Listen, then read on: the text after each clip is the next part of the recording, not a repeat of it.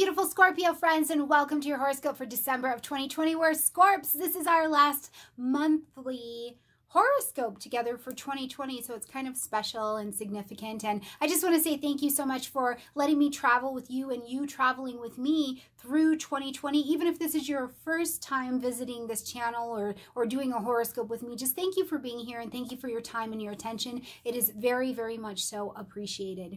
Scorpio, this month, the eat and greets will continue on. We've got planets changing signs. We've got an eclipse, and those things are big deals, and they are the setup for 2021. But we've also got some just delicious, learning, pleasurable eat and greets coming around. We've got Patricia Walsh coming this month. Kira Sutherland will be here. Ali Gully. Victor Oliver will be here to discuss Dragonic astrology. Peter Burns will be here to discuss astrology and palm reading. We've got Sally Ducharme who will be here.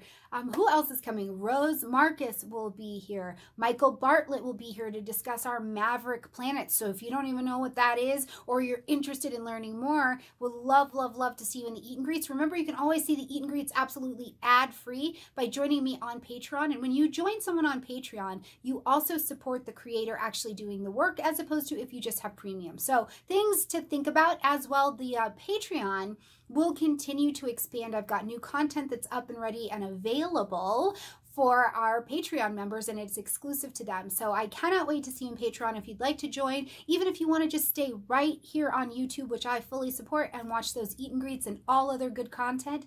You can find more stuff, more videos in the description box down below, okay?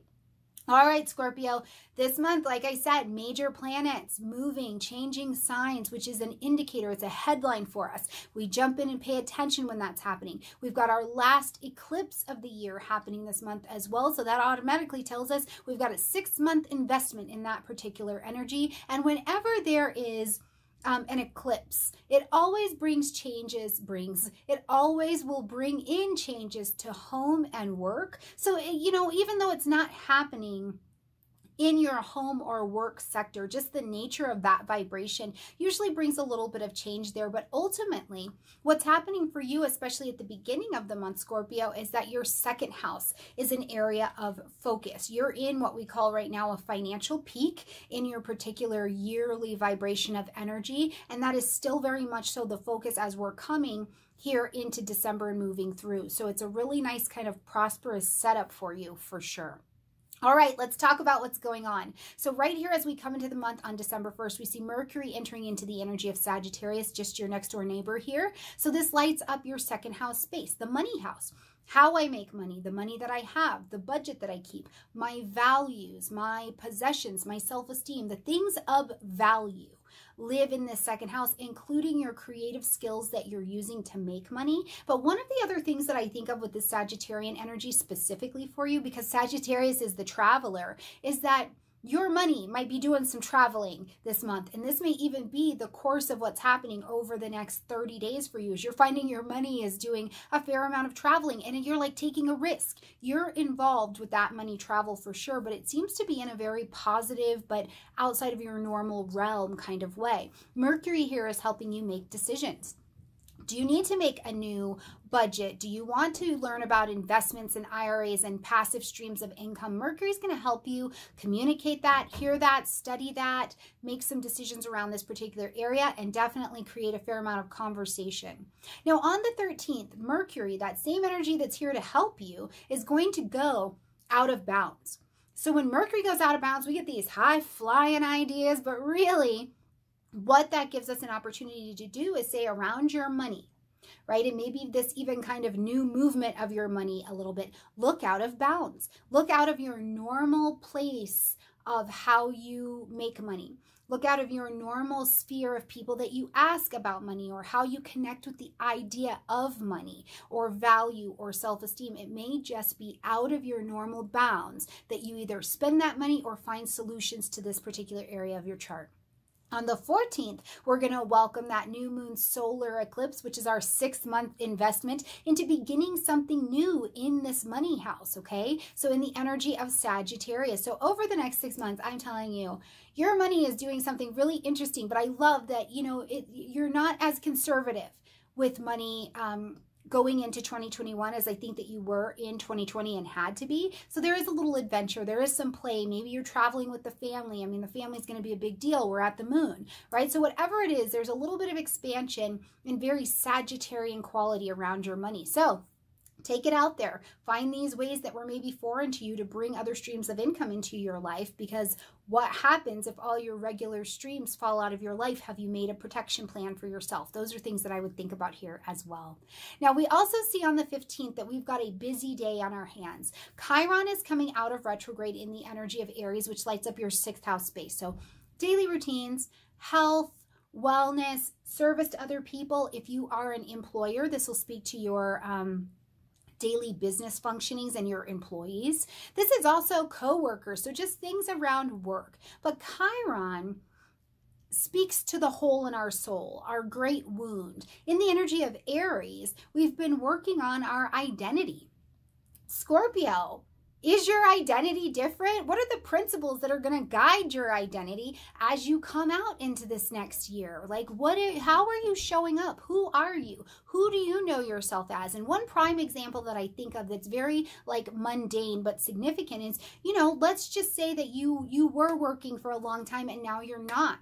How has that touched or impacted your identity? If your children were babies and now everybody's going to college, how has this impacted your day-to-day moving and how you're bringing your identity into that? Because as Chiron is out of retrograde, it's time for you to start living that new identity, right? It's time for you to really be showing up, putting that thing in action and being like this advocate and warrior and having agency for yourself in this area of your chart. So one of the things I think of is if your health practitioners don't feel like they've been in alignment, or you feel like you've needed to speak up with them in some way, shape, or form, you might be able to do this. But this also helps you help other people with the formation of their identities and bringing that out as well, because you've hurt that way, you've struggled with it. So it gives you a space of compassion and understanding on how to help somebody else bridge that gap as well. So if you've got that employee that is struggling, or you've got that kid in your day-to-day routine and they just seem to not be able to get on it, remember they are resetting their identity just like you are. So find that space of relation, or, you know, an investor or something like that.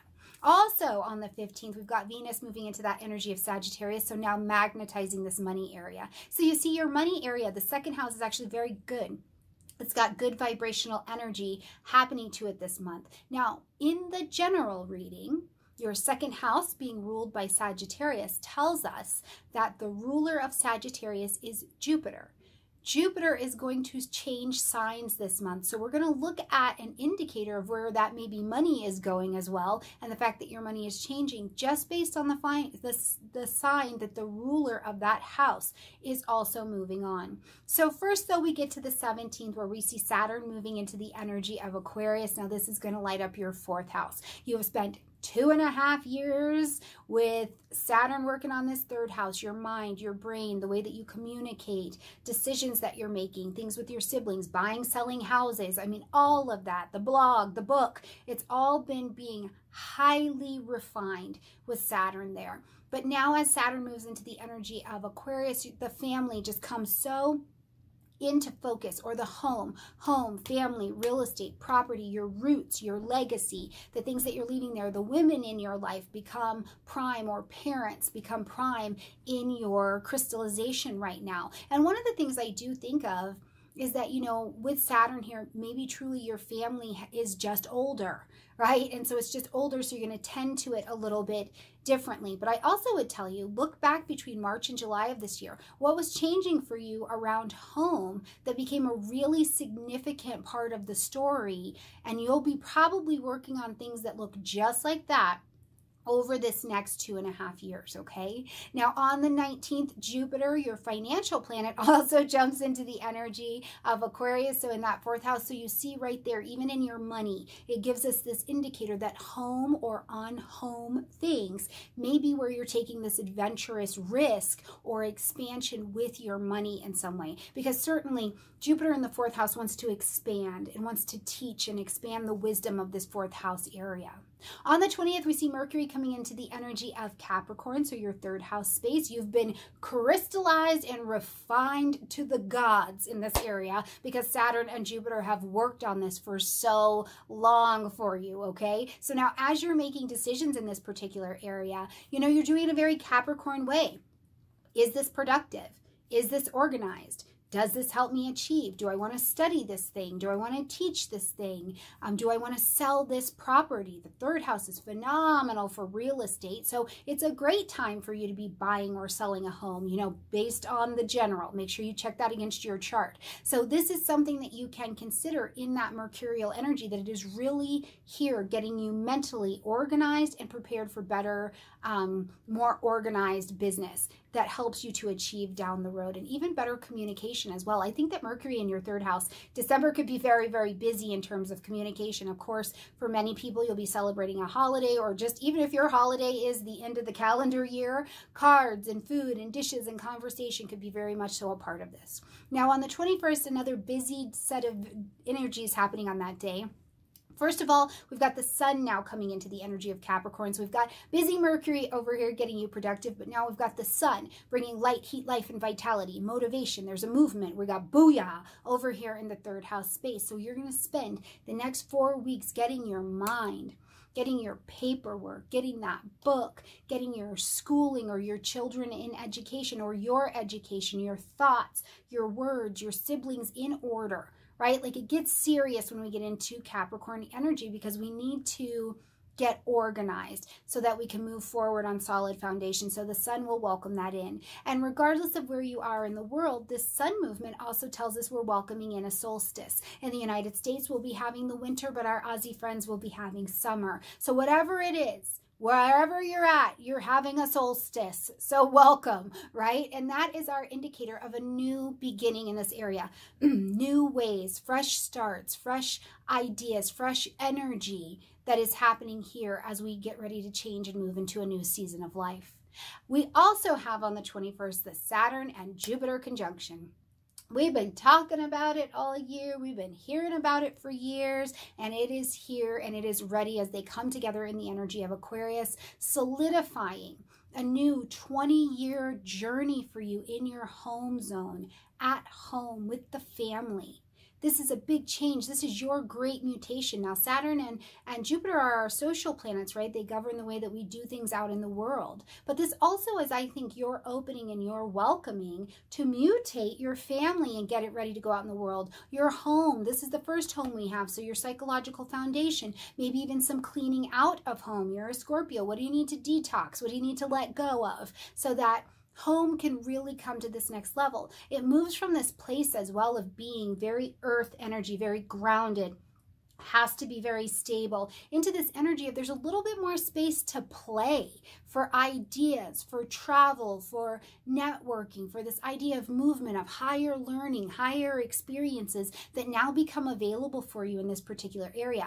I will tell you, if you study things like real estate or any of those kinds of things around home, you could find that this energy, as you mutate, literally turns you into something else. Maybe you start flipping houses, you become a realtor, you do something that takes you to the next level with this great mutation in your life. As we close out this month on the 29th or 30th, just depending on where you live, we'll have a full moon happening in the energy of Cancer, and this is going to light up your 9th house space. Now, the full moon says that something needs to be ended, acknowledged, or adjusted, so we're going to create a shift. The energy of Cancer, again, has me coming back home for you, home, or the women in your life, your parents, right? The family unit, something in that is maybe needing an adjustment. And where, like how, where do we see it show up? 9th house, publishing, marketing, broadcasting, travel, expansion, higher learning, higher education, training, different languages maybe that are being spoken, legal things, immigration falls up here. morality. You know, maybe are you just also at a different place in your life where in your family unit, you are all communicating at a higher level. Your faith with your family is different. Whatever it is in that family, home, Cancerian energy, I think the question here is ultimately in your 9th house doings. Do you feel nourished? Do you feel secure? Do you feel supported? That's going to be a big question to answer and to shift and pivot maybe as we have this full moon and let it close down 2020 for us. All right, Scorpios, I think it is going to be a busy, deep breath. Thank goodness things are moving kind of month. Your ruling planets are out of retrograde, which is always just a hot headline to keep up with as well. So there's a lot to be able to get done, but ultimately remember too, each month we have to take just one day at a time, but this is the setup for moving into 2021 as well. All right, my beautiful Scorpio friends, like this video, comment, share, subscribe. I love you so much, and I just cannot wait to walk with you through 2021 as well. Bye, everyone.